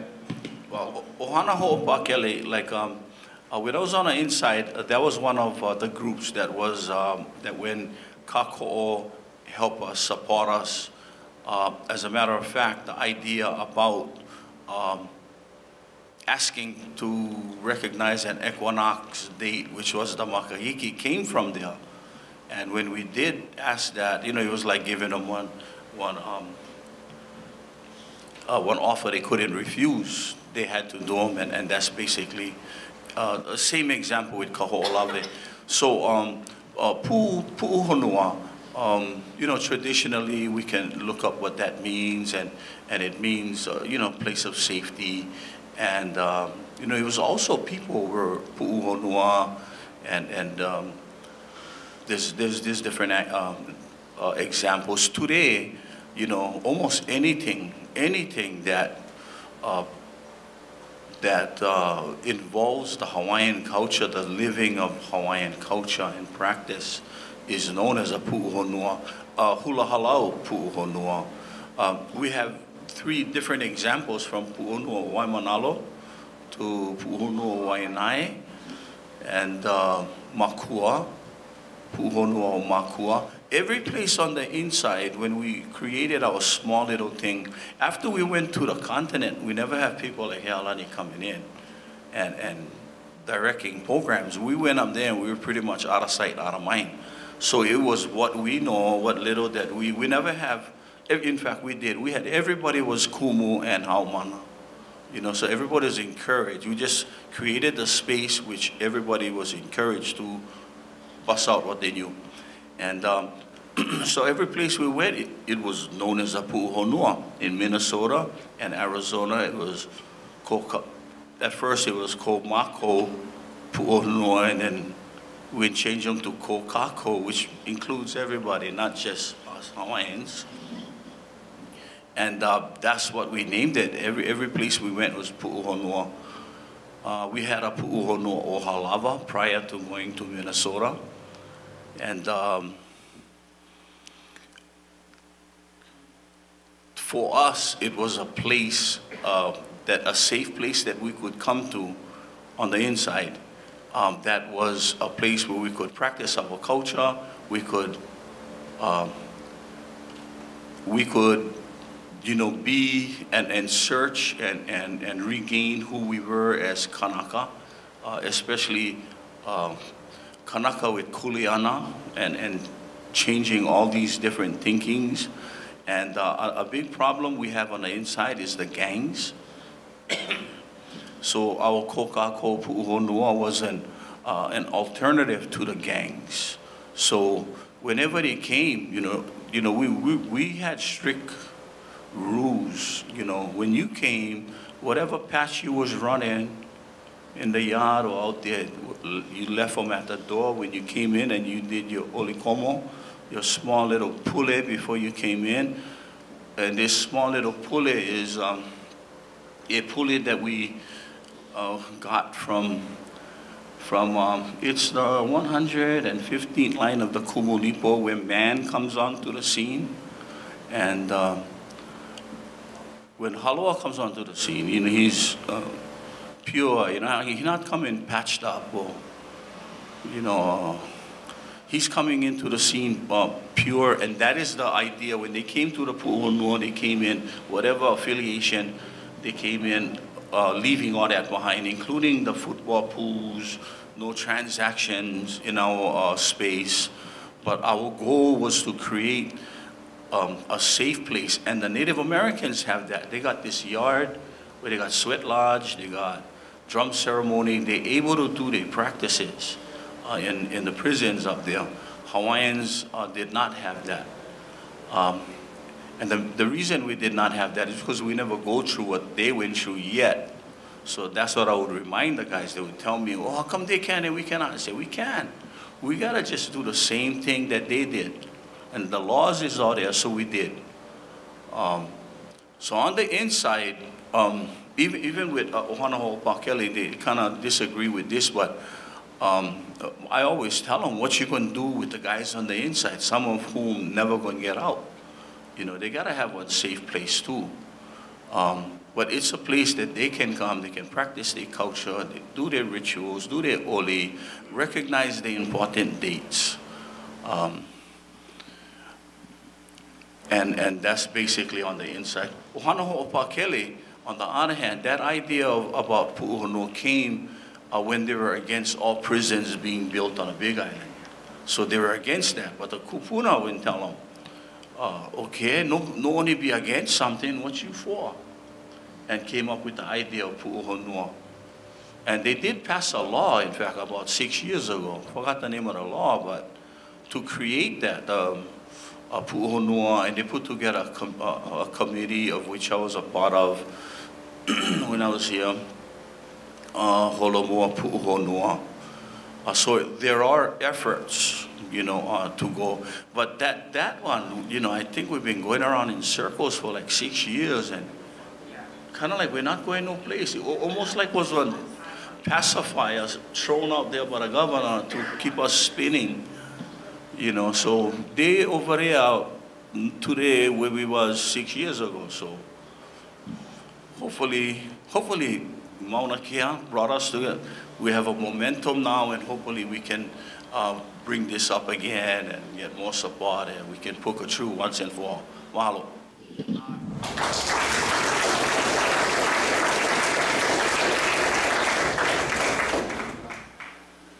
One more. Okay. So last question, I'll just kind of ask everyone if you could just say like a really quick thing, right? Response. This is the concept of abolition seems to be well known in academia, but not commonly understood in the general community. So what are some ways we can make more of the community aware of abolitionist concepts? So just just go down the line. It's just your last. Become pu'uhonua. Become pu'uhonua, which means to become a being that affirms life. Become a being that brings darkness to light sometimes. Be a being that creates space for transformation. Yeah.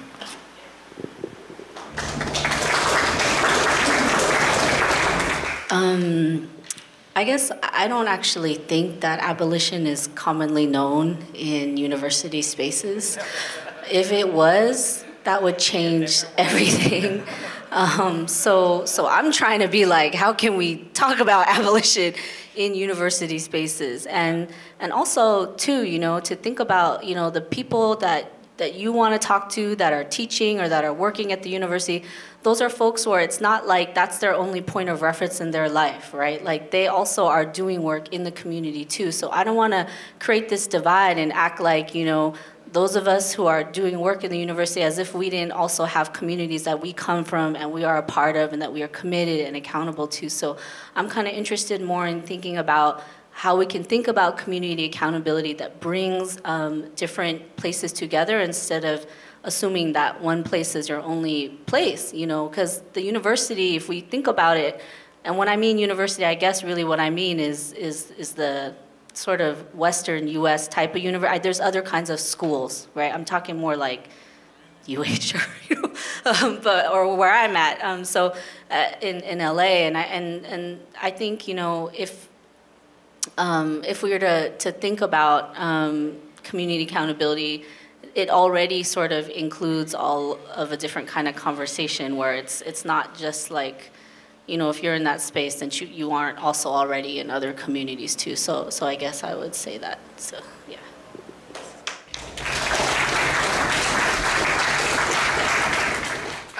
Yeah, I would just say gather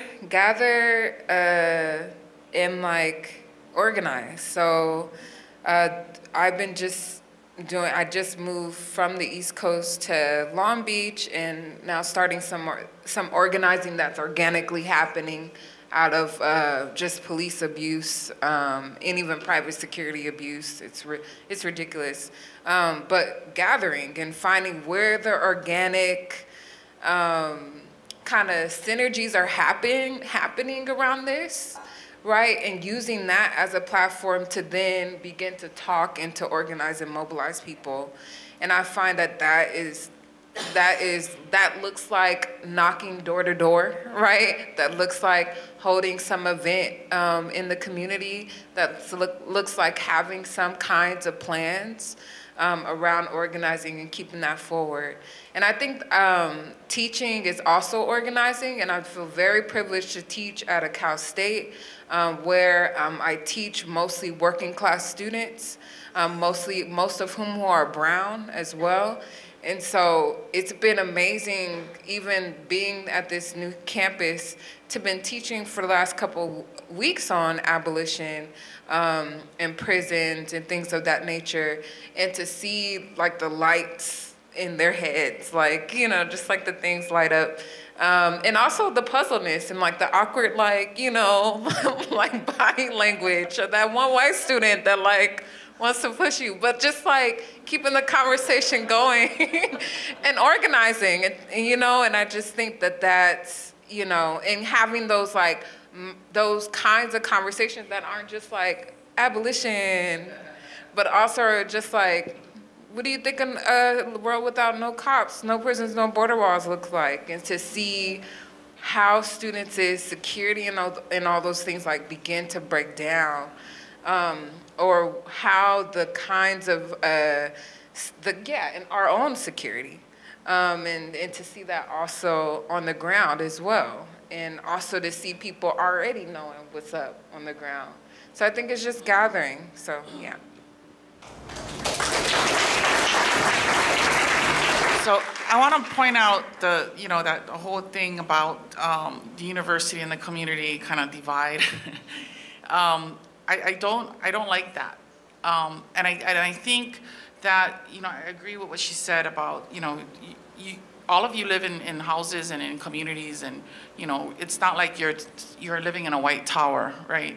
You shouldn't be so disconnected from your community, and the number of academics or intelligentsia that actually do work, for the community are very few, and we need to increase that, and the other part of it is to stop talking at this level when it comes.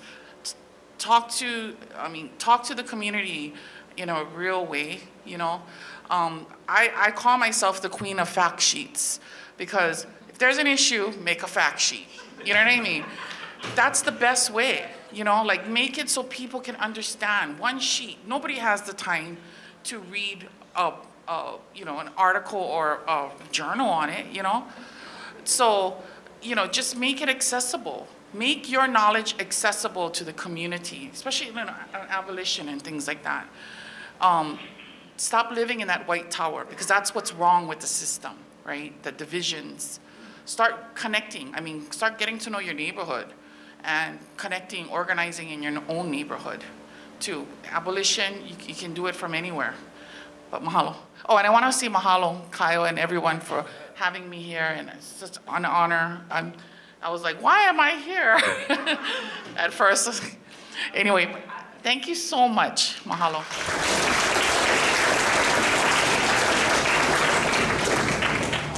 I agree with everything everyone has said already.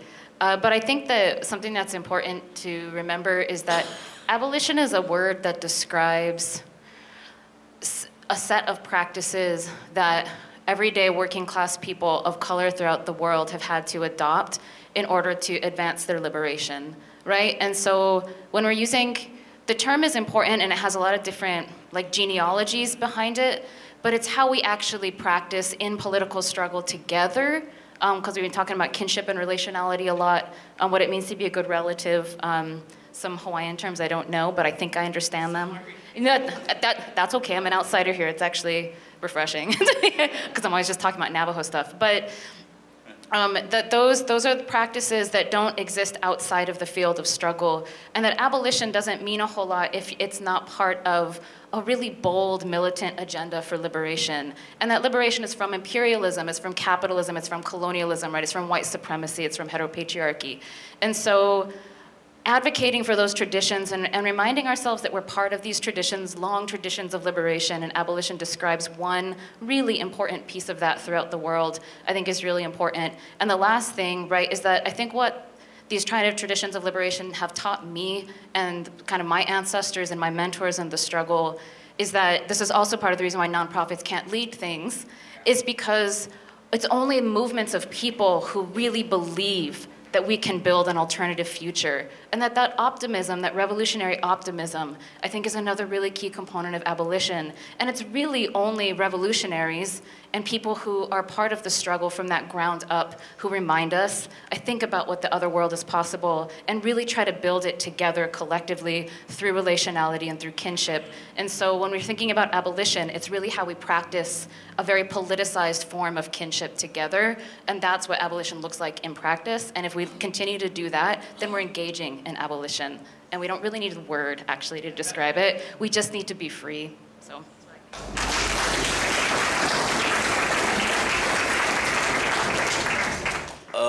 Yeah, when Laurel first came, I first met her in Hilo. But prior to that, she set this thing up, and I think it was Ron, one of Ohana Ho opakele guys, who said, yeah, you gotta go talk to these guys.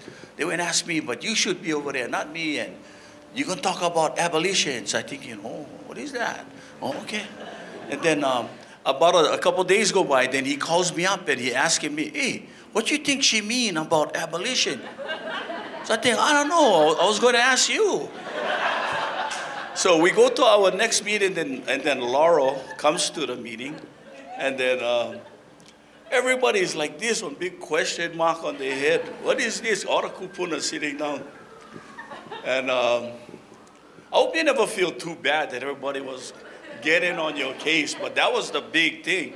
What is this word? Why don't make one regular word? Like huli or something, like, you know, turn over. But that was so funny. Yeah, so I think, yeah, so I think it's pretty much, yeah, if you can come up with a better, more easy word, you know. Mahalo. Thanks. Mahalo to all you guys also, and everybody on the panel. Mahalo.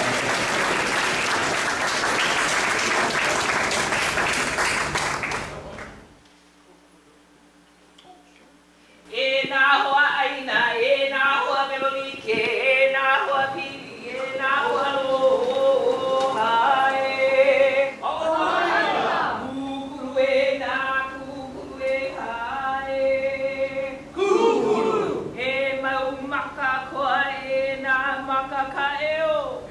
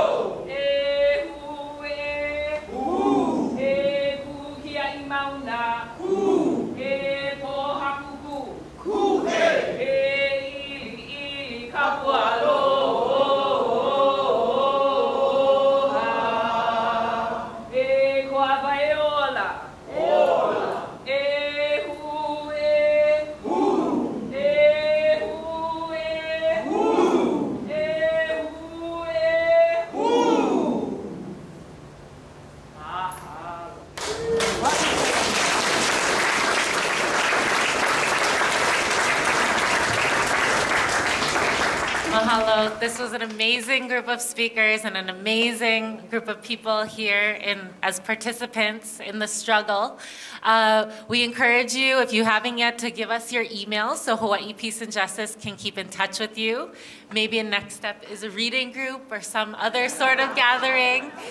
And also, please help out putting away chairs and helping us take food home. We might have some food left over. And we'll see you all next time. Aloha.